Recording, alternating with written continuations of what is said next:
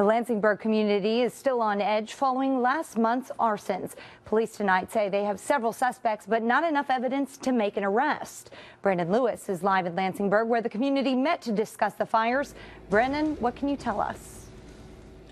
Well, Jenny, the fires tonight certainly a hot topic, but so were a number of other code enforcement issues. See, all the fires happened at vacant homes, so the community members are hoping that by addressing some of these smaller issues, it can help prevent their neighborhood from becoming attractive to criminals.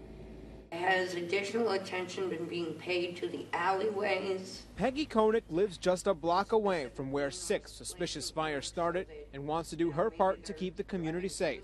We're very vigilant.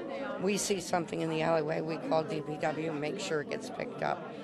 We can't stop an arsonist, but we can take away some of his fuel. She and a dozen others at this Lansingburgh neighborhood watch meeting are part of a monthly effort to raise awareness about crime trends like the fire. Hopefully we've seen the end of it, but with time comes a solution. So just we implore people to be patient, be vigilant, be aware, and share and report information.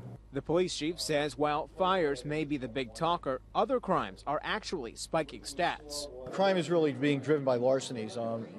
The violent crimes certainly got a lot more notoriety, or larceny from vehicles, certainly stolen vehicles. So what we're going to do is try and engage the communities, go out and placard cars. They've done these in other areas and had great success with it. And Kownack hopes all the attention will also convince more neighbors to join in the fight against crime. Where we need a little bit more participation is with the community themselves.